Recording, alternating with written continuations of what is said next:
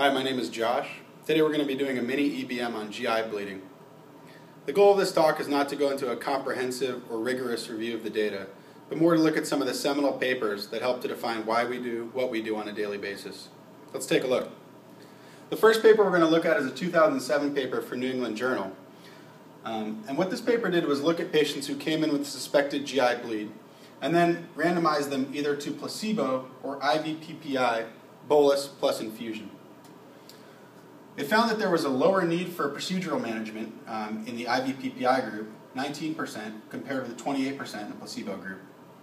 It also found that if these patients did need to go for endoscopy, that there was a lower rate of bleeding ulcers and a higher rate of clean-based ulcers, both of which are favorable findings. When they looked at bleeding recurrence, need for surgery, or mortality, they found no benefit, and these findings were subsequently confirmed in a Cochrane review of the data. In brief, though, this study showed why it's important to use IV PPIs leading up to potential endoscopy in upper GI bleeding. The next study we're going to look at, a New England Journal study from 2000, looked at IV PPIs following endoscopy. What they did is patients who came in with bleeding peptic ulcers following endoscopy, they were subsequently randomized either to placebo or to IV PPI, which was a bolus of 80 milligrams followed by 8 milligrams per hour for 72 hours. Subsequently, both of these groups of patients were sent home on 20 milligrams of omeprazole daily. When they looked at 30-day rebleeding rates, they found that only 7% in the IV PPI group rebled versus 23% in the placebo group. Notably, most of these rebleeds happened in the 3 days following endoscopy, which, as we heard, is when the IV PPI was still being infused.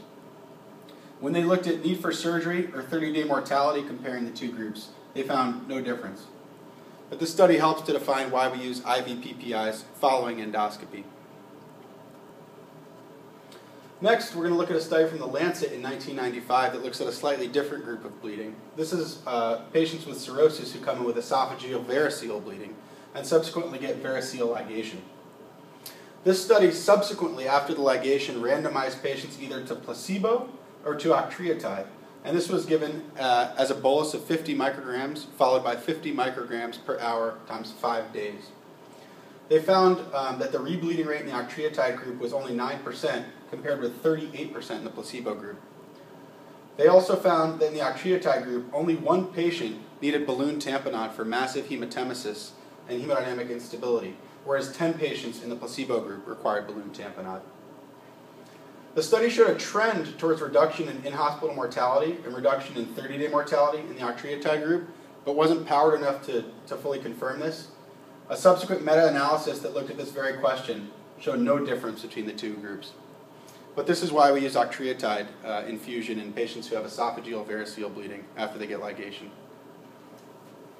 Next, we're going to take a look at a New England Journal paper from 2013. And this looked at whether a conservative versus liberal transfusion strategy in upper GI bleeding was more effective. The conservative transfusion strategy only transfused if the hemoglobin went less than 7, whereas the liberal strategy transfused if it went less than 9. When they looked at the two groups at 6 weeks, they found that more patients in the conservative transfusion group were alive, 95% compared with 91%. Also, when they looked at certain subclass of GI bleeding patients, notably peptic ulcer bleeding and cirrhotic esophageal variceal bleeding in child's class A and B patients, that it showed the same results, that there was better survival in the conservative transfusion group, hemoglobin less than 7. Additionally, when they looked at rebleeding risk and risk of adverse event, it was actually lower in the conservative transfusion group. So together, this study suggested that conservative transfusion strategy in upper GI bleeding was more effective and confirmed so in a variety of subclasses. Finally, we'll take a look at this Annals paper from 2010. This was a non-inferiority study, and what they did was they looked at patients who came in on a baby aspirin, either for a cardiovascular or cerebrovascular indication, who had GI bleeding. These patients underwent endoscopy and treatment with PPI, as we've discussed elsewhere. And then subsequent to that were either immediately restarted on their aspirin they had come in on, or started on placebo. When they looked at 30-day rebleeding rate, 10% of patients in the aspirin group rebled versus 5% in the placebo group. So this is not that surprising. But when they looked at 8-week mortality, and this is all-cause mortality, in the aspirin group there was only 1.3% mortality, versus the placebo group had 13% mortality. Possibly more interestingly, when they looked at a surrogate, a combined marker of cerebrovascular, cardiovascular, and GI mortality, they again found that the aspirin group had lower mortality, 1.3% versus 10.3%. And this is interesting because the cerebrovascular and cardiovascular is the type of mortality we're trying to prevent with the aspirin, and the GI mortality is the mortality we're trying to avoid with the aspirin. So this really gets at the crux of the question. In short, this shows that it's beneficial to restart patients who have an indication for aspirin on their aspirin following endoscopy for GI bleeding. So in summary, this is a brief review of some of the data behind GI bleeding and helps to guide our treatment decisions that we make on an everyday basis. Thanks for watching.